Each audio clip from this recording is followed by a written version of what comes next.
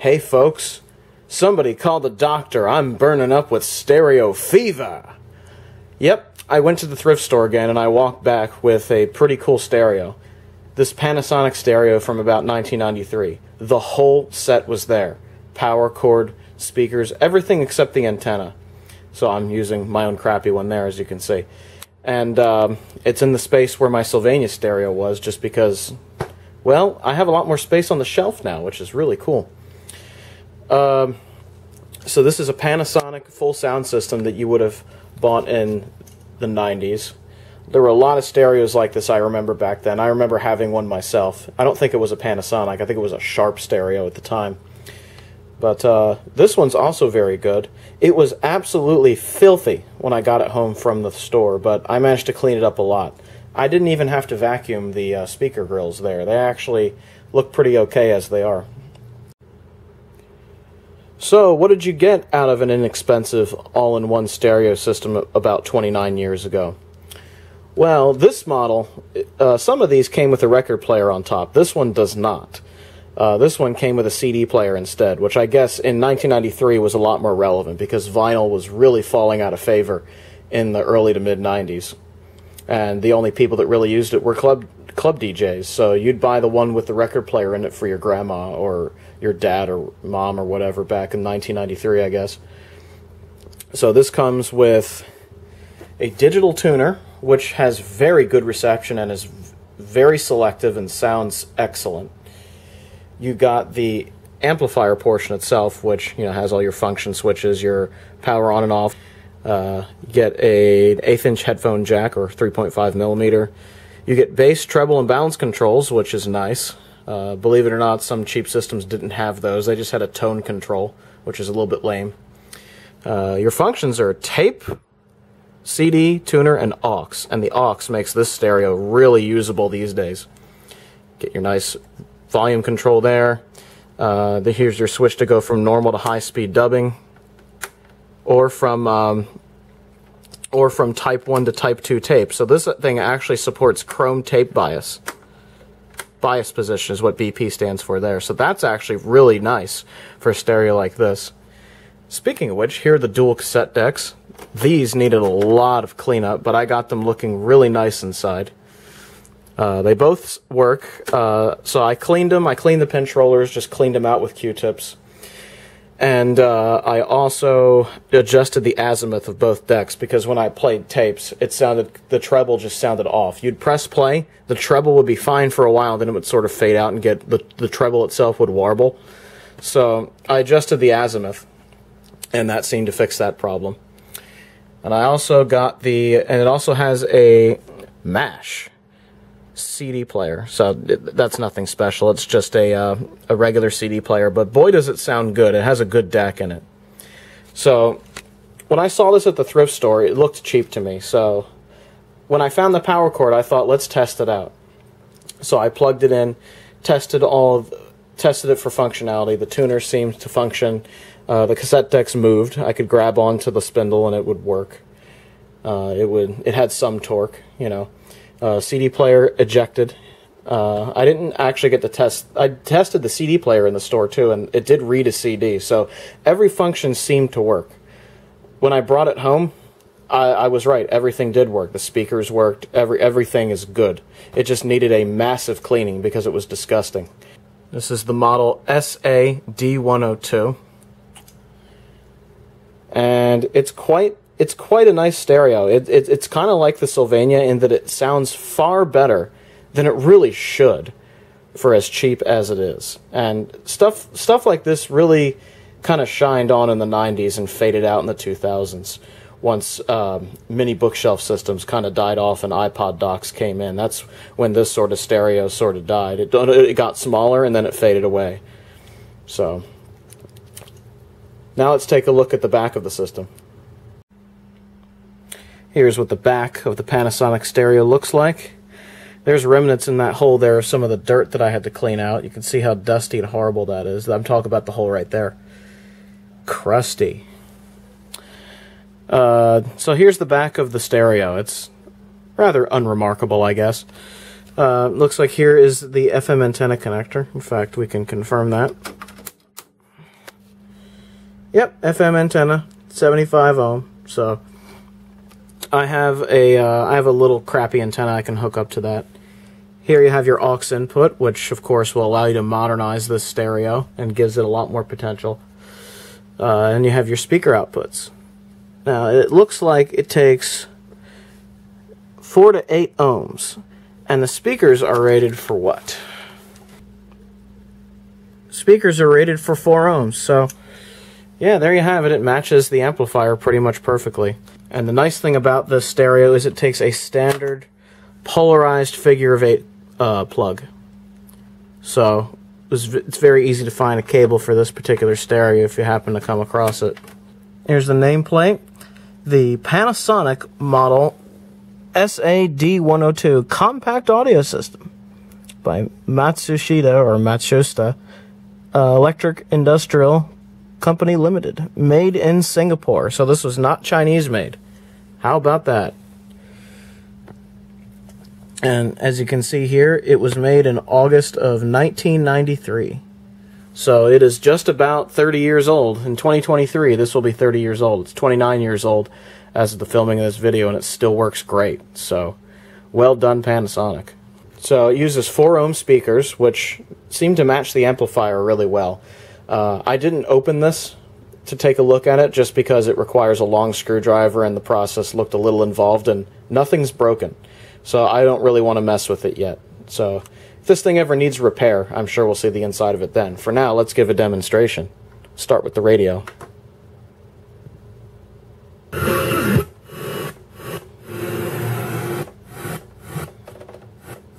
These. All right, come on. I appreciate this. And finally, 70 minutes in, it's time to vote. People form a long line. Now, this thing I could not find the antenna that came with this thing. It probably was just like a square plastic antenna. So I'm using this really crappy AM loop antenna from some Pioneer thing that I had in the other room, and it's doing an okay job. It's not great. I really need to get a decent antenna for this thing, but even so, you can see it's picking up stations like really easily. Were you expecting that?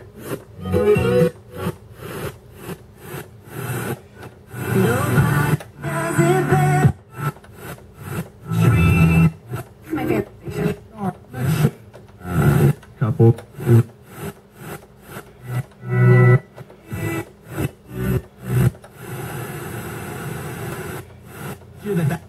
And say, look how selective this tuner is. Maybe 100. There's uncertainty at quarterback. There are 70 catches and way to put 2 different sports stations right next to each other. It's picking it up no problem. maybe.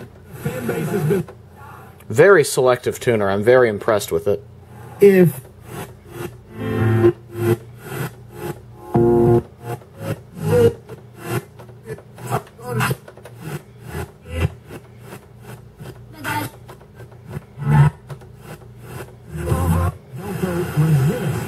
it almost picks up the news station. To say that we are confused. So that's kind of impressive. I'm Kara. 5.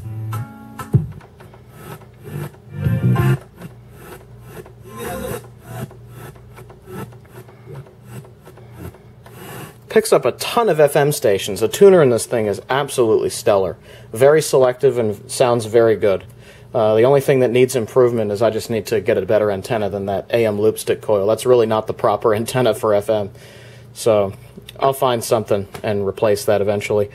So let's try AM. Now, as you recall, when I had the Sylvania stereo in this particular spot, AM reception was basically just a bunch of tapping noises and interference. Well, with that stereo, since I moved it to its new spot, it can actually sort of pick up AM, and it's pretty wideband. It sounds pretty good. This one, we'll see how it does in the same spot.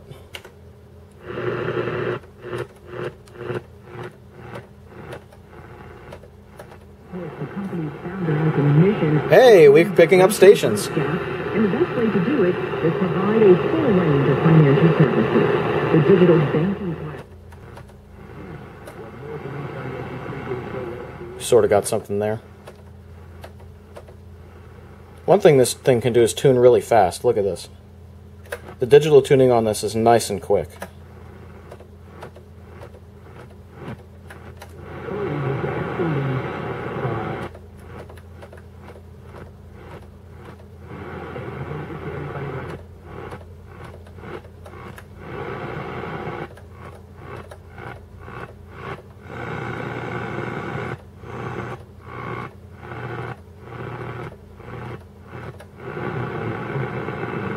barely picking up 1060, which is our news station.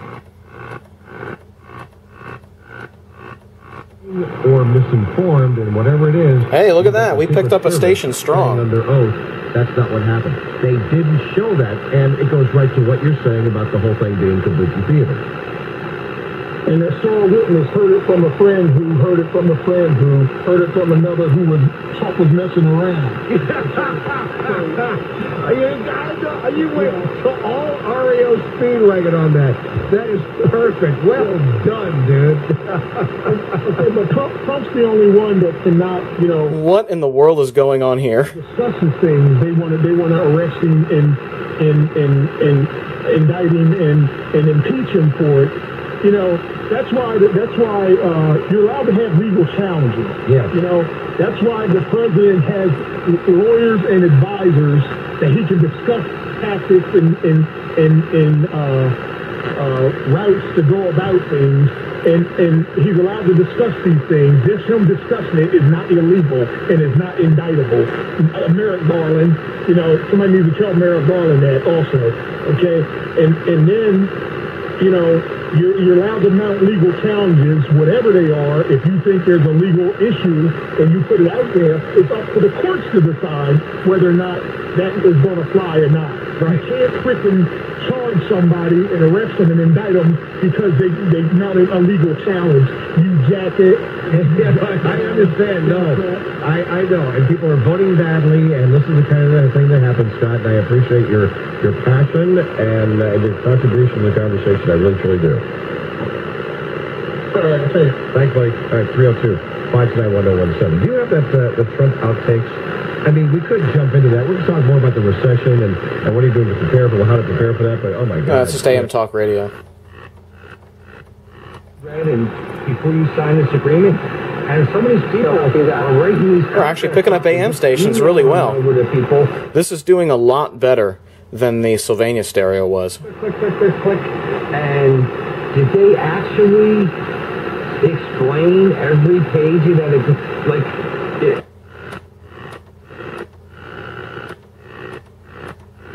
Or you were going to release you. Jimmy G is saying okay because if somebody here we go, that's a strong station. Million. If I get released, I'm probably making 6 or 7 million. So he's okay.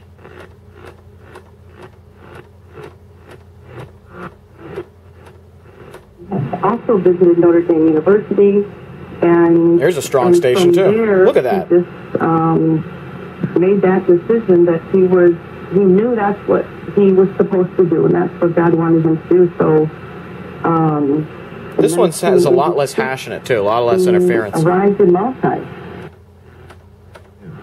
With her family. It's like, what are we supposed to do with like 3 days extra to get out of this place? And there were no rental cars. Everybody was trying to get rental cars. It got so nasty. I was walking out and I was like, I just want to get out of here.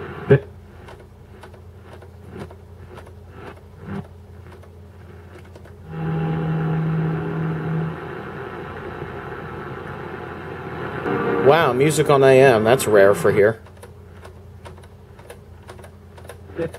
And there you go, more music on AM. Cool.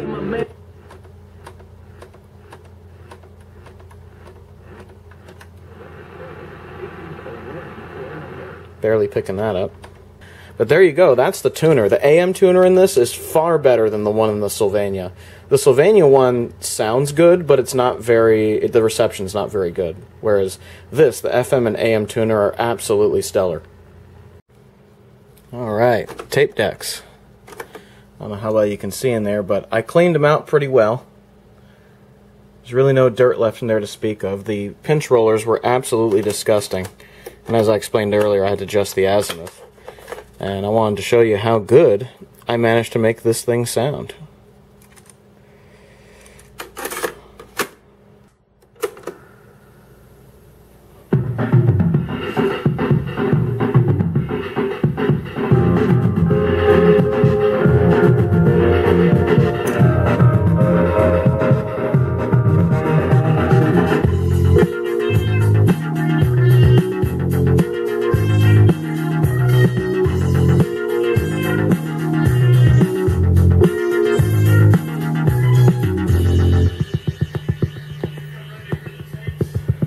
get ready to hear the tapes on the other deck.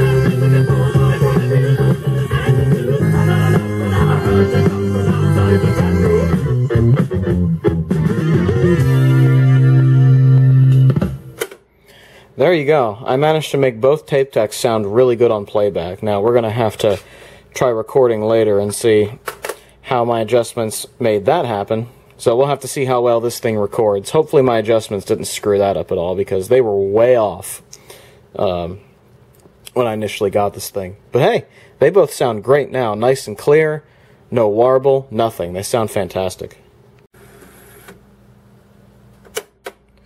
As you can see there, this is a full auto-stop deck, unlike the Sylvania. This thing will auto-stop for play, record, rewind, fast-forward, everything. Which I think is better, because that means that there's less of a chance that it will eat a tape. So, good job, Panasonic. I bid you greetings from the future, much like the last video where we had copyright problems. And I just wanted to help a buddy of mine's music get more exposed, but ran into copyright issues with YouTube, so I guess that's not happening. So instead, let's demonstrate the CD player with some GarageBand music. So it's your classic early 90s CD player. It's got MASH written on it like a lot of stereos did, which stands for Multi-Stage Noise Shaping. Ooh, fancy. It does have some decent features. It has repeat, program recall, edit pause, so it can only repeat the whole CD. It cannot repeat one song like so many CD players used to be able to at the time. So it's kind of halfway there on the repeat feature. I typically don't program CD players anymore, so I'd assume that works like you'd expect. You pick a track list and you let it go, you know.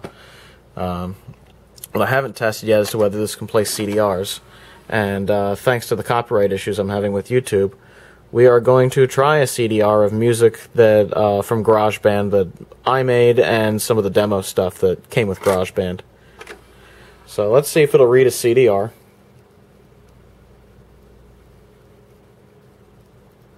Hey, it does. Alright, let's give this thing a try.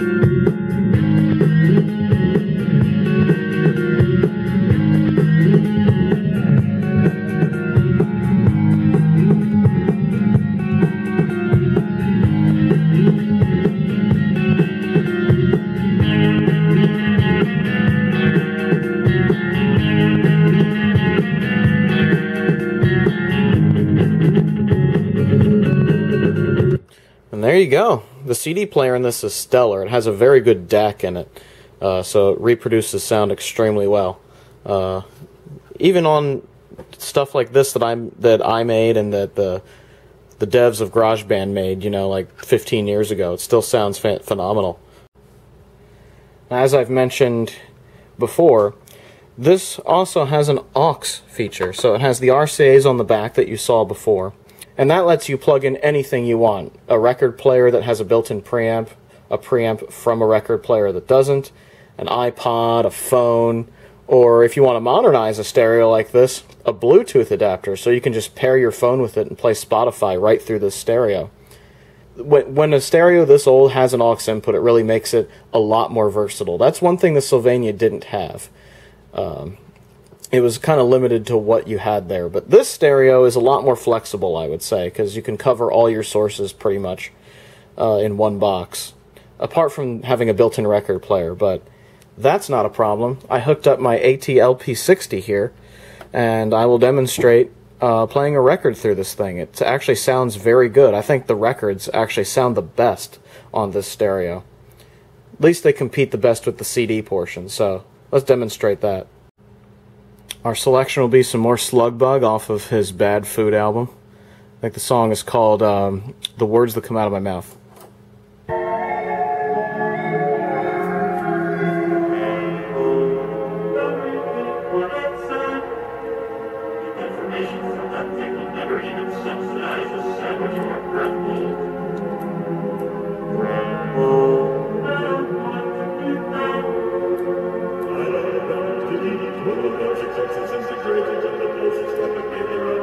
When the words come out of my mouth, can you tell that the words were never really true? When the first three words come out of my mouth, can you tell that the words were never really spoken by me? Never really spoken for subject of the listener. One concealing meaning and the space between the words come out of your mouth. Can I tell if they say one thing and really mean the opposite? The words come out of your mouth. Can I tell that you are not testing my ability to say? If words amounted to a hill of beans, I would bow down before the bean lord. If they amounted to a hill of beans, I would. Record player sounds phenomenal on this thing. But, like I said, you don't have to use a record player with an aux input. You can use pretty much anything you want.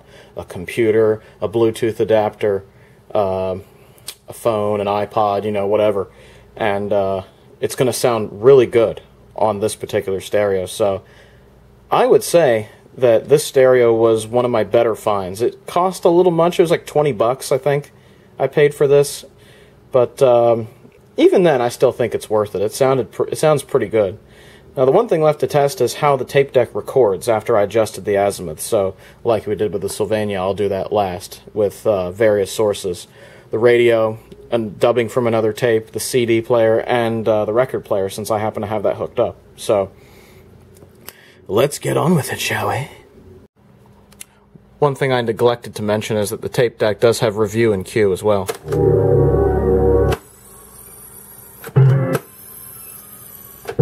So that's going to make it a lot easier to find songs.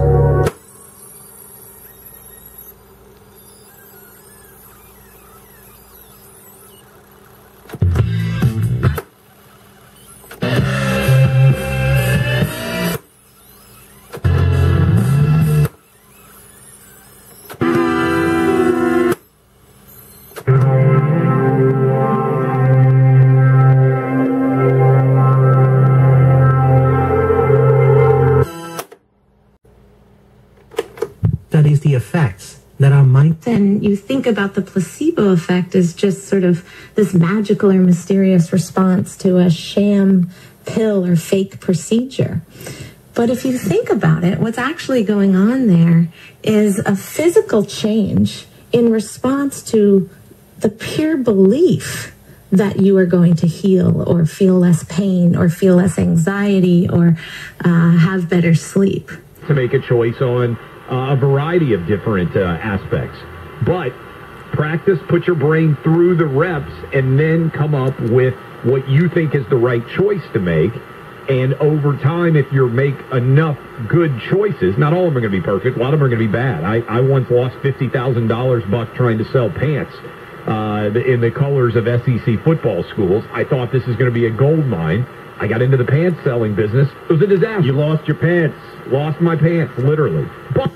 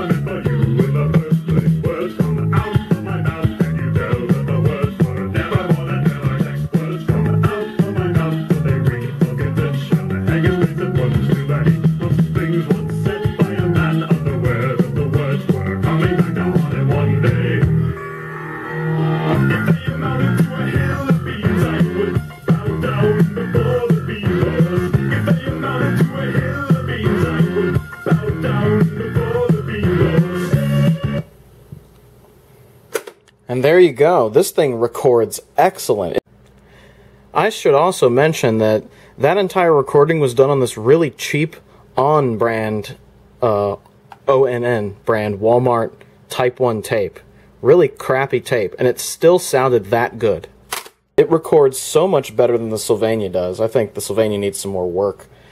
Probably needs the azimuth adjusted too, probably needs belts, the whole 9 yards, but this one's in really good shape. Everything sounds good on this. Literally everything.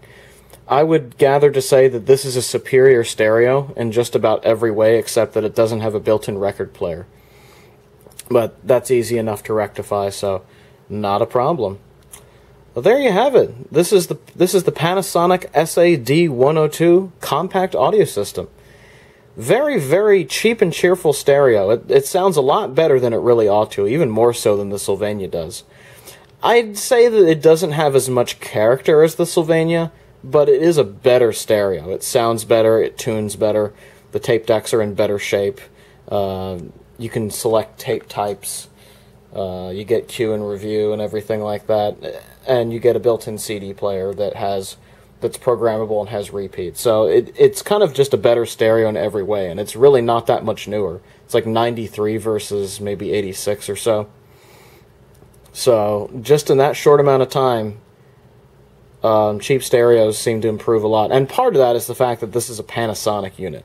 Panasonic stereos and Panasonic electronics in general tend to just age really well. Really good stuff. So that in general makes this a very fine stereo. So there you have it. That is the Panasonic stereo. Very pleased with it. I'm definitely going to continue to use this. I've moved the Sylvania stereo into my bedroom to use in there since it has a built-in record player. So it'll be nice to listen to records in there when I'm doing electronics work or whatever. Anyhow, I hope you enjoyed this video. The links to my social media are down in the description, along with a link to our Discord chat. Have a good one, everybody. Ciao.